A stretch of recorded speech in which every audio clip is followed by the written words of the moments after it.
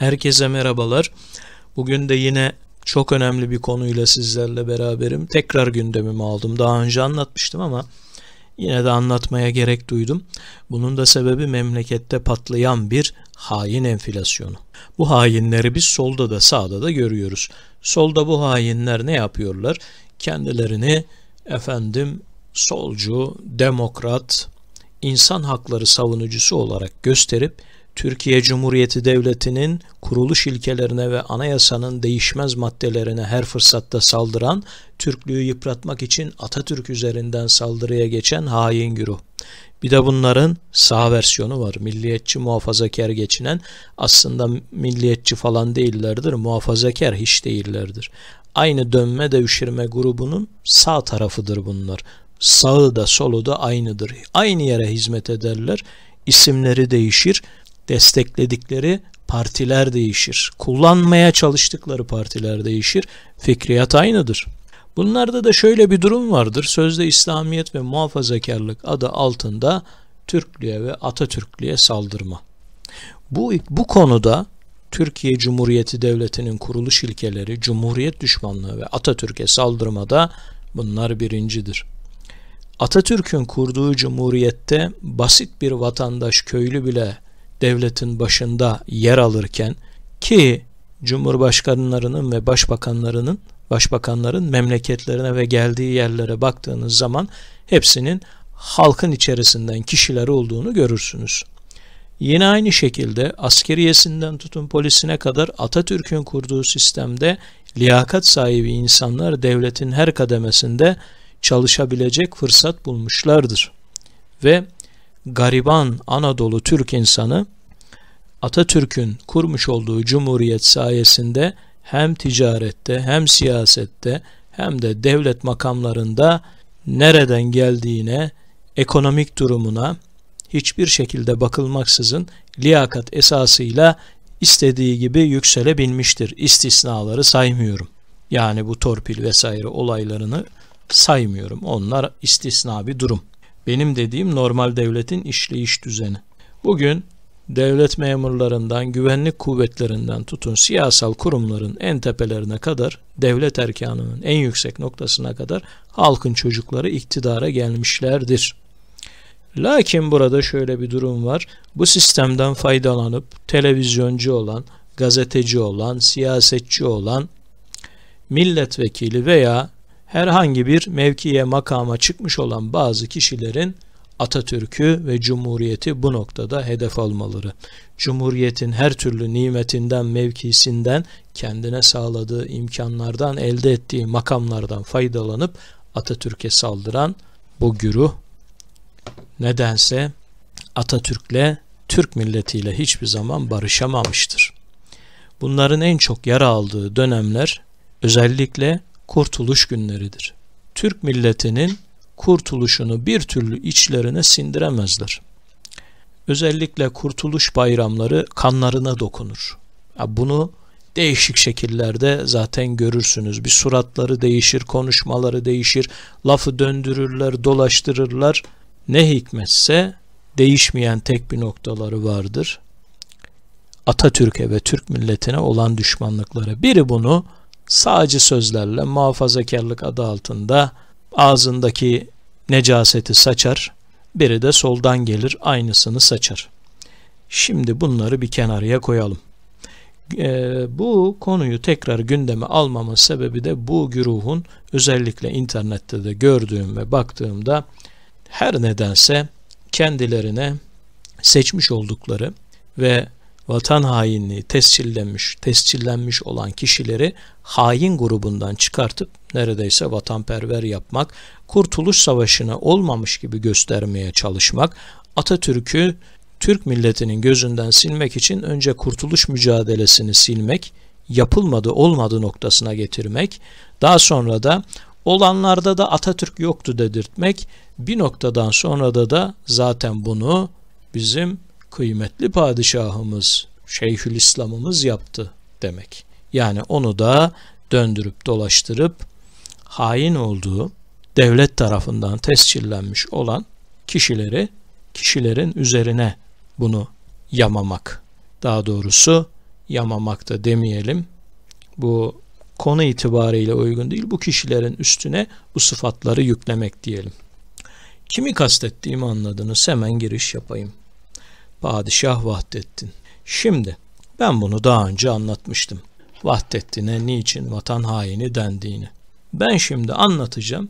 Herkes bu videoyu izleyen ister not alır, ister tekrar döner dinler, ister kaynaklarını araştırır. Artık ondan sonrası izleyicilere ait. İzleyiciler bu konuda ne yaparlarsa yaparlar. Tabii ben burada bu mevzuyu anlatırken birileri hala daha kendi uydurmalarını tarih diye Vahdettin hain değildi, şunu yaptı, bunu yaptı diye sıralar durur. Onlardan bahsetmiyorum. Onlar siz ne derseniz deyin.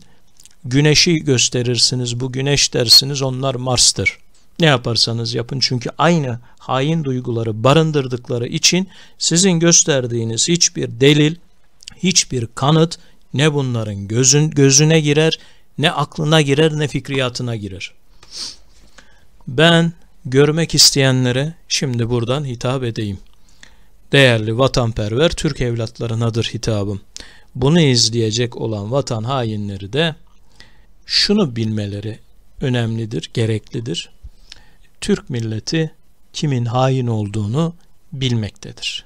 Sizlerin uydurmaları, Atatürk'e atmaya çalıştığınız iftiralar, tarihi çarpıtarak neredeyse Yunanlılara barış ödülü vermeye kalkan tavırlarınızı çok iyi görmekte ve bilmektedir. Akrabalarınız varsa onu bilemem.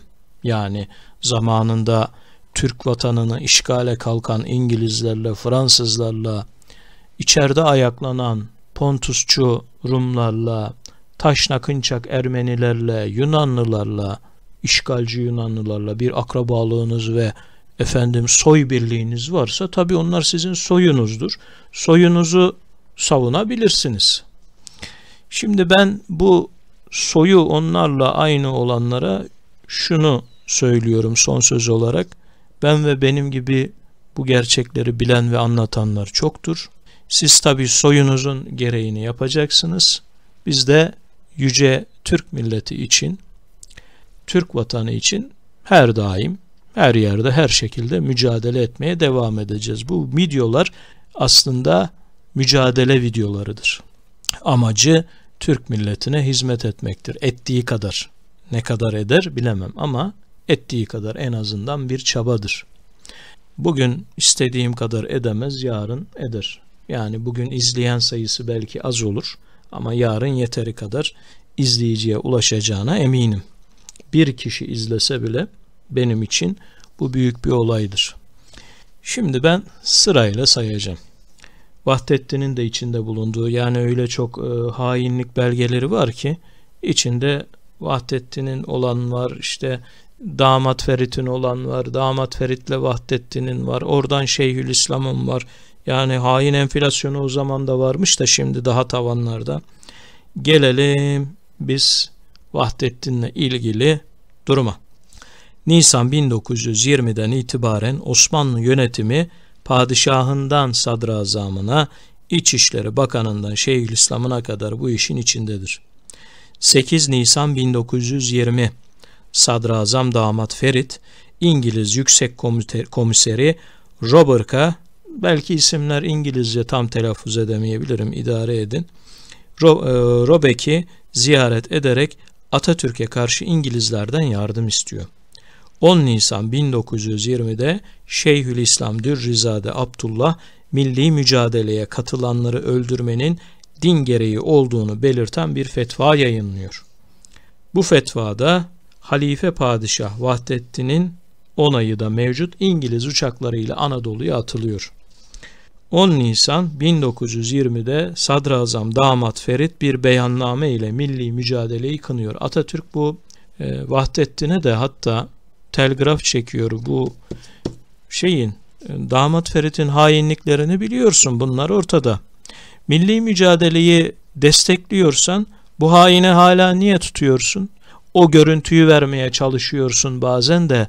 Madem öyle Bu kadar Vahdettin'in bize karşı ve milli mücadeleye karşı ihanetleri var. Niçin onların hazırladığı belgeye imzayı atıp onlarla beraber hareket ediyorsun? Bu Vahdettin'i 5 sefer göreve getiriyorsun diyor.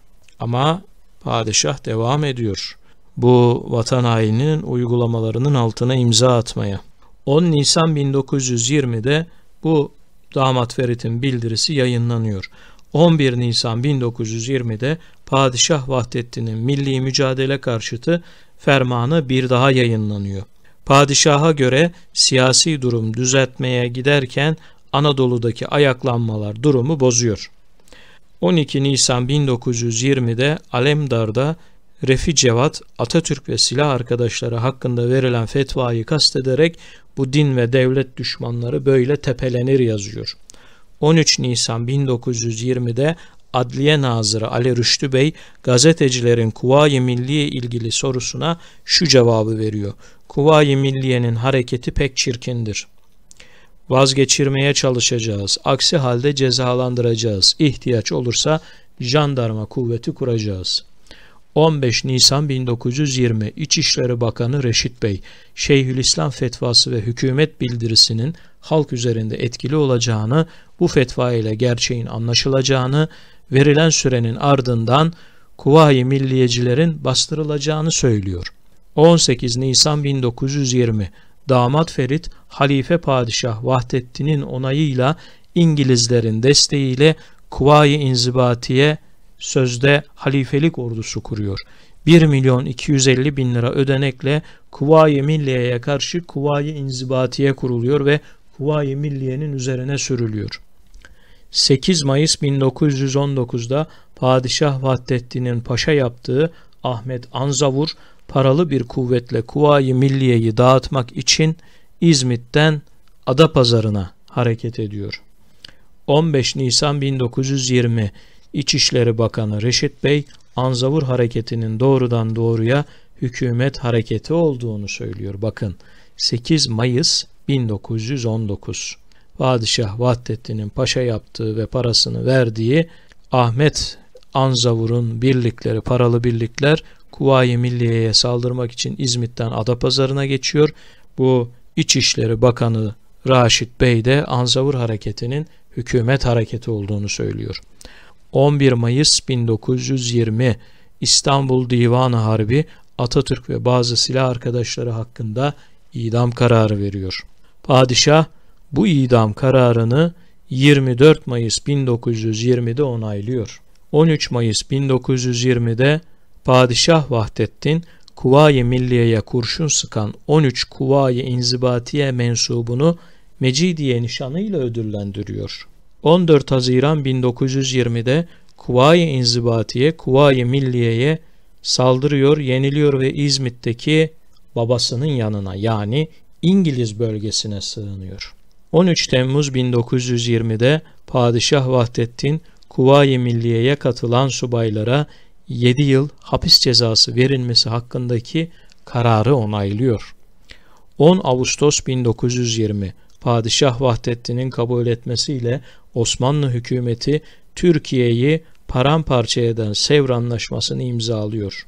30 Ağustos 1920'de padişahın tarafını tutan Teali İslam Cemiyeti milli mücadele karşıtı ihanet bildirilerini yayıyor ve Atatürk'ün ve silah arkadaşlarının öldürmelerini istiyor. 23 Mart 1921'de Padişah Vahdettin İngiliz Yüksek Komiseri Rumboldt'la yaptığı gizli görüşmede Atatürk'e ve Kuvayi Milliyecilere hakaret ediyor. Bir avuç haydut Anadolu'da erki ele geçirmiş diyor. Ayrıca şunları söylüyor. Mustafa Kemal kökeni bilinmeyen Makedonyalı bir asidir. Onun kanı Bulgar, Yunan ve Sırp kanı olabilir. Onlar arasında tek gerçek Türk yoktur diyor. Bunu padişah söylüyor. Atatürk Yörük Türküdür. Ailesi onunla ilgili zaten seceresi var. Bir kısmı Konya'ya, bir kısmı daha sonra Konya'dan Söke bölgesine yerleştiriliyor. Baba tarafı. Daha sonra kendilerinin ailesi yani baba ve anne tarafı Balkanlara bu Selanik'e yerleştiriliyor. Oranın Türkleştirilmesi için Osmanlı'nın böyle bir politikası var. Özellikle bu sınır bölgelerine de Türkleri yerleştiriyor. Bu Türkleri alıp Selanik bölgesine yerleştiriyor. Atatürk özbeöz Türk de bunu söyleyen Padişah-Vahdettin'in kendisini ve kökenini keşke zamanında bir araştırmış olsaydı, acaba bu sözü başkasına söyler miydi? 7 Ağustos 1922'de Büyük Taarruz'dan sadece 19 gün önce Padişah-Vahdettin İngiliz Yüksek Komiseri Rumboldt'a aynen şunları söylüyor. Millici liderler bir hükümet değildir. Bir isyancılar ve ihtilalciler topluluğudur. Onlar İttihat ve Terakki canlandırıcılarıdırlar. Bolşeviklikten başka bir şey değildirler. Ben ve hükümetim barış yapmaya ve bu yolda özverilerle hareket etmeye hazırız diyor. Daha devam edeceğim arkadaşlar. Bu daha devam ediyor. Oo, neler var neler. Envanter çok. Devam edelim bu Vahdettin'in 1920'deki bu Adalet Bakanı Ali Rüştü'ye. O da Peyami Sabah'a demeç veriyor. Yunan taarruzunun İstanbul hükümetinin programına uygun olduğunu söylüyor. Çünkü diyor Yunan ordusu bizim programımıza uygun olarak Mustafa Kemal'e ceza verme işini yapıyor. Bu hareket zorlukla karşılaşmaz. Mustafa Kemal'in ordusu haydutlar, yağmacılar, sabıkalılardan kuruludur diyor. İşte bunu söyleyen 1920'deki Osmanlı Adalet Bakanı Ali Rüştü Bey. Değerli arkadaşlar, bu söylediklerimin belgeleri Türk Tarih Kurumu'nda da çıkmış olan Salahi Sonyel'in Gizli belgelerle Mustafa Kemal-Vahdettin ve Kurtuluş Savaşı belgesi İngiliz arşivlerinden alınan belgelerdir bir kısmı da. Bu yine Salahi Sonyel'in Son Osmanlı Padişahı Vahdettin ve İngilizler diye Belleten'de yayınlanmıştır. Belleten dediğim Türk Tarih Kurumu'nun yayınlarıdır. Resmi belgeleri içermektedir. İngiliz arşivlerinden de çıkartılmıştır. Bunlar zaten bir kısmı da İngiliz arşivlerinden elde edilmiştir. Bilal Şimşir de bu İngiliz arşivlerinde çalışmış ve belgeleri elde etmiştir. Birazdan söyleyeceğim o belgelerin kalan kısmını da. Yine Gotthard, Jansky, Kurtuluş Savaşı ile ilgili İngiliz belgeleri onda vardır. Turgut Özakman'da vardır. Sina Akşin'de vardır. Onun dışında Sinan Meydan'da vardır. Yani şöyle söyleyeyim. Şimdi ben kaynakları en son sayacaktım ama hani önemlidir, birileri der ki ya sen bunları sayıyorsun da nereden söylüyorsun? Şimdi hazır aklıma gelmiş. Bunları söyleyeyim. Bir kısmı da o dönemde yayınlanan gazetelerdir. Devlet arşivleri, meclis yazışmalarında vardır. Çok önemli bir bilgi daha var burada. Onu da sizlere aktaracağım. Bu üzücü bir olay da bizim için tabii ki, yani vatanperverler için üzücü bir olay da birileri için aslında tam bir başarılı istihbarat çalışması. Kimin için olabilir? O dönemde Vahdettin gibi düşünenler, bugün o dönem Vahdettin'in yaptığını normal sayanlar, belki Allah göstermesin Türkiye bir savaşa girdiğinde Vahdettin gibi hareket edecekler normal başarılı bir istihbarat hareketi olarak düşünebilirler. Bizim için bir vatan hainliği belgesidir tabii ki bu. Bu bir de şöyle bir olay var, ben isim vermeyeceğim, internette görüyorum. Ya bu padişah ya normalde ne yapsın işte, ya neredeyse sırtında bir çul çaput olan Anadolu evliyası yapacaklar. Ya hani resmi sıfatı padişah olduğu için o sıfatla sesleniliyor ama şimdi Kanuni'nin de sıfatı padişah. Yani Kanuni ile bunu aynı kefeye koyup padişah mı denmesi lazım? Fatih Sultan Mehmet de padişah, 4. Murat da padişah, Genç Osman da padişah. Ya bu da padişah. Yani zaten kendi bulunduğu makama kendisi ihanet etmiştir. Yani padişah, biz Fatih Sultan Mehmet'e padişah denilen yerde buna da padişah denmesi ve göklere çıkarılması bile bana abes geliyor. Nerede o, nerede bu? Bir diğer belge de şudur arkadaşlar. Bu İngiliz Muhipleri Cemiyeti vardır. Damat Ferit'in de bunlarla ilişkisi vardır. Hatta bu İngiliz Muhipleri Cemiyeti ile Vahdettin'in de ilişki kurduğunu söyleyen yazarlarımız bulunmaktadır. Fethi Tevetoğlu'nun milli mücadele yıllarındaki kuruluşlar Türk Tarih Kurumu'ndan çıkmıştır. İngiliz Muhipleri Cemiyeti ile Vahdettin'in ilgisi olduğunu söylemiştir. Aynı şekilde Sadrazam Damat Ferit'in yine Şeyhülislam Mustafa Sabri'nin, Zeynel Abidin'in, İçişleri Bakanı Ali Kemal'in, polis müdürü Nurettin Bey'in İngiliz Muhipleri Cemiyeti ile birlikte olduğu söylenmiştir. Yusuf Hikmet Bayur'un Atatürk Hayatı ve Eserleri, yine Şerafettin Turan'ın Faydalanılan Eserler, Niyazi Berkes Türkiye'de Çağdaşlaşma, Ergün Aybars Türkiye Cumhuriyeti Tarihi. Aynı şekilde bu Said Molla denilen şahıs, padişahı da tutan bu kişi, İngiliz casusu Raif Frey ile birlikte hareket etmiştir. Raif Frey, İngiliz haber alma servisinin bir elemanıdır. Aynı zamanda İngiltere'deki Britanya Kızılay Derneği'nin İstanbul temsilcisidir. Raif Frey, Anadolu'daki milli hareketi bitirmek için Said Molla aracılığıyla İngiliz Muhipler Cemiyeti'ne para yardımı dahil her türlü yardımı yapmıştır. Anadolu'da çıkartılan 21 ayaklanmanın arkasında da Raif Frey ve Said Molla'nın bu işbirliği ile İngiliz Muhipleri cephesi yer almaktadır. Said Molla ve Raif Frey arasındaki yazışmalar ele geçirilmiştir.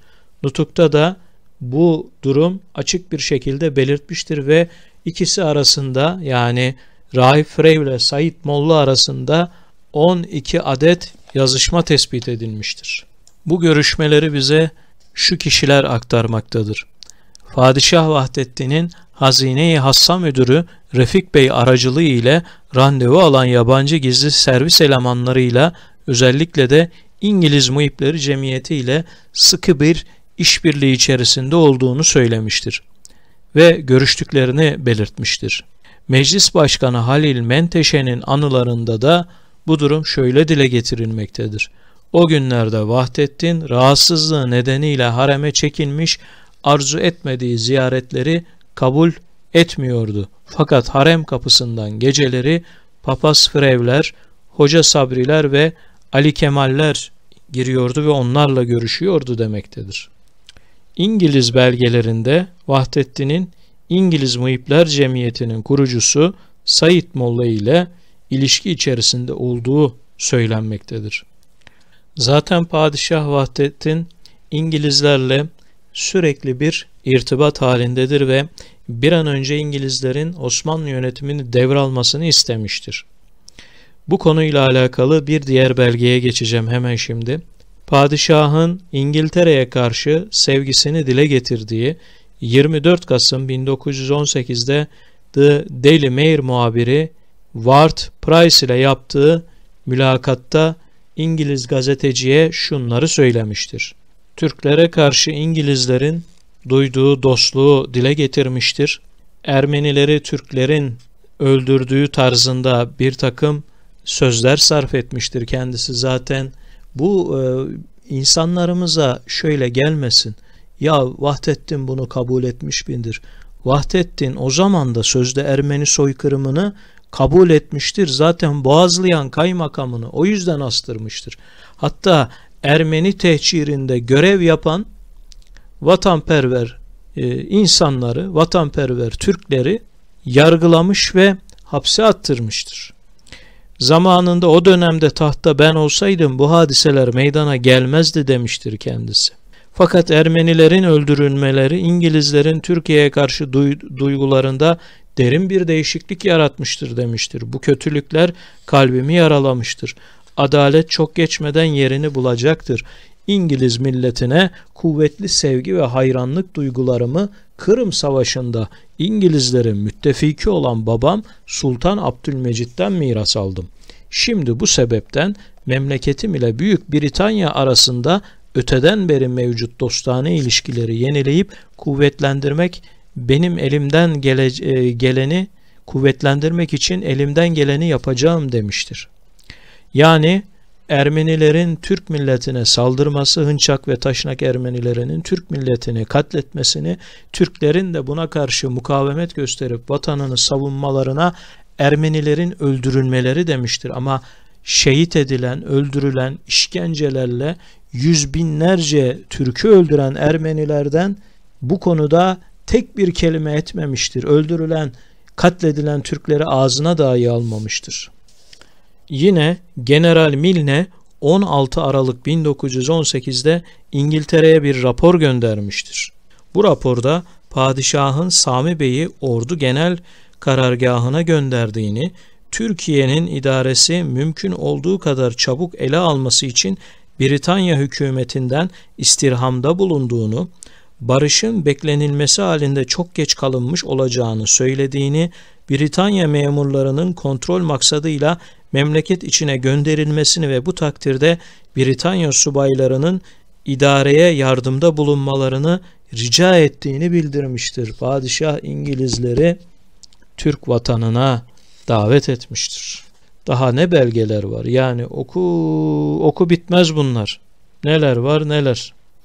Bir diğer belgeye geçeceğim. İstanbul'da İngiliz Yüksek Komiser Yardımcısı Richard Webb 19 Ocak 1919'da İngiltere Dışişleri Bakanlığı Müsteşar Yardımcılarından Sir Ronald Graham'a özel bir mektup yollamıştır. Bakın bu mektupta neler diyor. Görünürde ülkeyi işgal etmediğimiz halde şimdi valilerini atıyor veya görevlerinden uzaklaştırıyoruz. Polislerini yönetiyor, basınlarını denetliyor, zindanlarına girerek Rum ve Ermeni tutukluları işlemiş oldukları suçlara aldırmadan serbest bırakıyoruz. Demir yollarını sıkıca denetimimizde tutuyor ve istediğimiz her şeye el koyuyoruz. Politikamız süngünün keskin ucuna dayanıyor. Halife elimizin altında bulundukça İslam dünyası üzerinde ek bir denetim aracına sahibiz. Bildiğiniz gibi padişah bizi buraya yerleştirmeyi diliyor demektedir Vahdettin için. Şimdi değerli arkadaşlar, bir diğer belge. Vahdettin İngilizlere Türk topraklarını bırakmak istemiştir. İngilizlere bunun için çok değişik bir, hatta İngilizleri de şaşırtan teklifte bulunmuştur. Türkiye'nin bütün yönetimini 15 yıllığına İngilizlere bırakmayı içermektedir bu teklif. Sadrazam Damat Ferit ve Vahdettin bu projeyi birlikte hazırlamışlardır ve 30 Mart 1919'da İngiliz Yüksek Komiserine sunmuşlardır. İngilizler bunu akılcı bir teklif olarak görmemişlerdir. Bu teklife kısaca değineceğim hemen şimdi. İngiltere, Avrupa ve Asya'da gerek doğrudan doğruya sultanın hakimiyeti altında bulunan, Türkçe konuşan ve gerekse özerklikten faydalanan vilayetlerde Türkiye'nin ecnebilere karşı bağımsızlığını ve memleket içinde sessizliğini temin etmek için gerekli gördüğü yerleri 15 yıl süreyle işgal edecektir. İngiltere dostluk hisleriyle duygulanarak Osmanlı bakanlıklarında gerekli gördüğü yerlere İngiliz müsteşarlarının sultan tarafından tayinlerine izin verilecektir. Bundan başka İngiltere hükümeti her vilayette birer İngiliz başkonsolosu tayin edecek ve bu konsoloslar 15 yıl süreyle vali yanında müşavirlik görevi yapacaklardır. Vilayet belediye meclisleri seçimleri ve parlamento üyelerinin seçimi İngiliz konsoloslarının kontrolü altında yapılacaktır. İngiltere hem başkent İstanbul'da hem de vilayetlerde maliyeyi çok sıkı kontrol etme hakkına sahip olacaktır.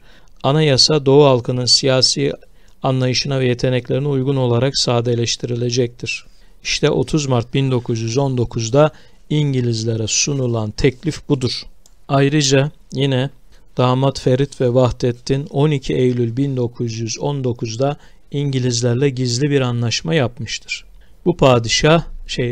Bu anlaşma İngilizlerce zaten kabul edilmiştir ve bu anlaşma Fransızlarca ele geçirilmiştir.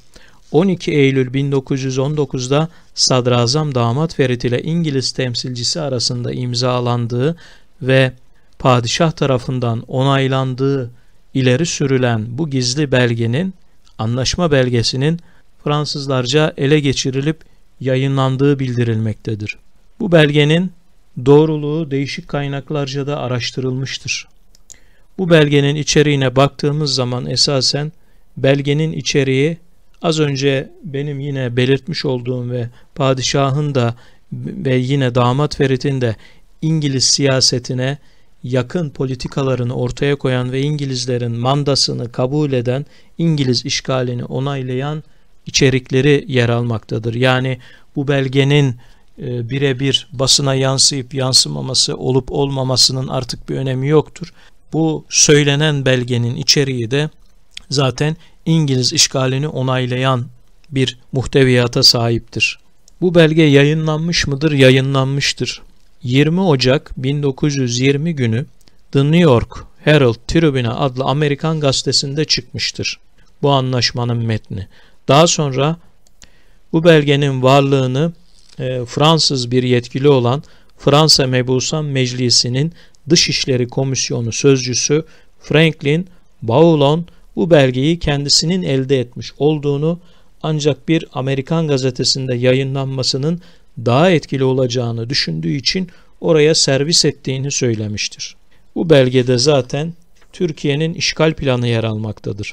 12 Eylül 1919 günü İngilizlerle Vahdettin ve damat Ferit'in imzaladığı, damat Ferit'in onayladığı bu gizli anlaşma şudur: İngiltere hükümeti kendi kumandası altında Türkiye'nin bütünlüğünü ve bağımsızlığını garanti eder.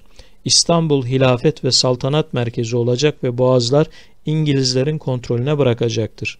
Türkiye bağımsız bir Kürdistan kurulmasına engel olmayacaktır. Bunlara karşılık Türkiye'nin İngiltere'nin Suriye ve El Cezire hakimiyetini sağlayacak ve hilafete ait manevi kudret ve yetkilerinin İngiltere'nin lehinde gerek Suriye bölgesinde ve gerekse Müslümanların yaşadığı diğer yerlerde egemen kılınmasını vaat eder. Milli akımların önüne geçebilmek için Türkiye'de yeniden kurulacak olan meşruti yönetime karşı meydana gelecek olumsuzlukları etkisiz hale getirmek için İngiltere hükümeti bir zabıta teşkilatı kuracaktır. Türkiye, Mısır ve Kıbrıs üzerindeki bütün haklarından vazgeçerek özel ve resmi niteliği olan İngiltere hükümeti konferansta Türk temsilcilerinin bu yöndeki arzularını kabul edecektir. Barış şartlarının tekrarından sonra padişah 4. maddedeki özerkliği konuşmak için İngiltere hükümetiyle ayrıca bir sözleşme imzalayacaktır. Bu sözleşmenin maddeleri gizli tutulacaktır. Yani Suriye ve El Cezire'nin hakimiyetinin özerkliği ile alakalı. Bir başka olay vardır. 23 Şubat 1922'de bu Lozan'da görüşülmesi için heyetler çağrılmıştır Ankara'dan. Bu heyetteki temsilci Yusuf Kemal Bey, Dışişleri Bakanı'dır. Ankara hükümetinin Dışişleri Bakanı. O İstanbul'a gönderilmiştir. İstanbul hükümetini ikna etmek için gitmiştir. Yani tek temsilci olarak Lozan'a gidilmesini, Ankara hükümetinin gitmesi gerektiğini belirtmek için İstanbul'a yollanmıştır. Aslında Atatürk buna karşıdır da meclis böyle bir karar almıştır. İstanbul'a gitsin, İstanbul hükümetini ikna etsin diye. Atatürk Vahdettin'in ve damat Ferit'in İngilizlerin oyunlarını bildiği için bunu istememektedir. Lakin gitmiştir. Zaten orada da Yusuf Kemal Bey ile Vahdettin hiç ilgilenmemiştir. Söylediklerini doğru düzgün dinlememiştir bile. Ve İngilizlerin Vahdettin ile damat Ferit'in bir oyununa gelmiştir Yusuf Kemal Bey. Çantasında gizli belgeler vardır. Bu gizli belgelerin resimleri çekilerek İngiltere'nin yüksek komiseri olan Sir Rumbold'a gönderilmiştir. Bunun da belgesi Salahi Sonyel'dedir. İngiliz arşivlerinden çıkarılmış belgedir. Son Osmanlı Padişahı Vahdettin ve İngilizler. Bir diğer belgeyi açıklayacağım. Son belgem bu. Daha belge çok, da videoyu burada bitiriyorum. Bu belgeyi de size özet olarak vereceğim. Vahdettin'in Amerikan Başkanı'na yolladığı mektuptur bu. Amerika Birleşik Devletleri Uluslararası Arşiv'de 86.700'e-1788 numaralı kayıtlı bir mektup. Amerika Cemahiri Müttefikiye Reisi Monsieur Kollidge cenaplarına diye yazmaktadır. Mektup Vahdettin Sen Romeo'da bulunduğu günlerde ABD Başkanı'na yazılmıştır. Bu mektup Halis Reşat Bey tarafından Paris'te bulunan Amerikan elçisine teslim edilmiştir. Şimdi ben bu mektuptan bir kısa bilgi vereceğim size. Bazı olaylardan, bu işte saltanatla alakalı durumdan bahsetmiştir. Olayların iç yüzü hakkında kendince bir açıklama yapar. Bu saltanattan ve hilafetten bahseden bir mektuptur. Siyasi olayların ve gelişmelerin tüm iç yüzünü, hangi nedenlerden dolayı saltanat merkezimi geçici bir süre terk etmek zorunda kaldığımı biliyorsunuz demektedir. Bu konuda ayrıntılı bilgi sunmayı gereksiz görüyorum demiştir. Bu süresiz uzaklaşmanın babadan kalma sahip olduğum saltanat ve hilafet makamından vazgeçtiğim anlamına gelmeyeceği açıktır diyor. Yani ben saltanattan ve hilafetten vazgeçmedim. O nereden çıktı diyor. Ya Ankara Meclisi gibi, bakın bu önemli. Hani bazıları bu Vahdettin'i aklamak için akıl mantık dışı, Kurtuluş Savaşı'nda onun da desteği vardı, o da destek oldu. Bazı utanmadan bazıları diyor ki Atatürk'ü Vahdettin gönderdi, Kurtuluş Savaşı'nı başlattı. Onlara gereken cevabı verdim ben de. Zaten bunları yapanın göndermeyi bırakın, Atatürk'e idam kararı vermiş. Bir kaşık suda boğacak.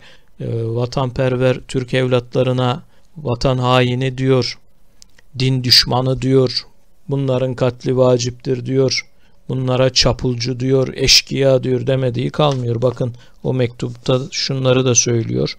Ankara Meclisi gibi bir isyancı fitnenin bu konuda alacağı tüm kararların geçersiz olacağını bildiririm. Şöyle ki diyor, devam ediyor. İslam hilafetinin Osmanlı saltanatından soyutlanması ve ayrılması ve hilafetin tümüyle kaldırılması, dini kavmiyeti vatanı belirsiz ve karışık askerlerden, Türk askerine söylüyor bunu, ve öteki sınıflardan oluşan küçük bir zümrenin kısmen zorla ve kısmen bilgisizlik ve gafletle yönlendirdiği 5-6 milyonluk Türk kavminin yetki alanı içinde değildir diyor. Hele bak sen şuna. Türk milletinin kurduğu devlet oradan saltanatı elde etmiş, halifelik almış, dedesinden kalmış, babasından miras, saltanatlık kalmış. Türk vatanını kurtaran Türk ordusuna şöyle sesleniyor. Hemen tekrar oraya gelelim. Bakın, dini, kavmiyeti, vatanı belirsiz ve karışık askerlerden Türk ordusuna söylüyor. Bağımsızlık mücadelesi yapan Kuvayi Milliye, onun arkasında Türkiye Büyük Millet Meclisi'nin kurmuş olduğu, Atatürk'ün kurduğu Türk ordusuna, dini kavmiyeti belli olmayan, vatanı belirsiz, karışık askerlerden ve öteki sınıflardan oluşan küçük bir zümrenin kısmen zorla ve kısmen bilgisizlik ve gafletle yönlendirdiği 5-6 milyonluk Türk kavminin yetki alanı değildir.